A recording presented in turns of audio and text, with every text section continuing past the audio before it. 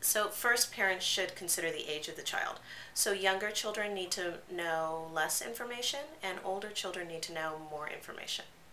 Parents need to focus on the things that they would normally focus on when talking about preventing illnesses, the spread of germs, colds, things like that.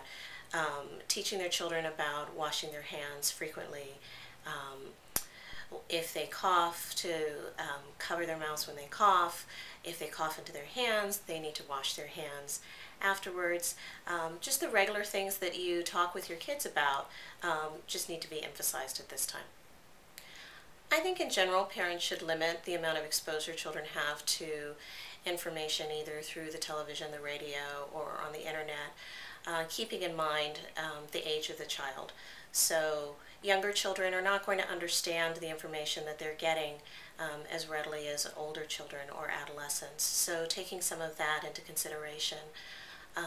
And then parents should, if children are hearing things, should be available to explain to their children what they are hearing about so they can put it in a context that makes sense to their child.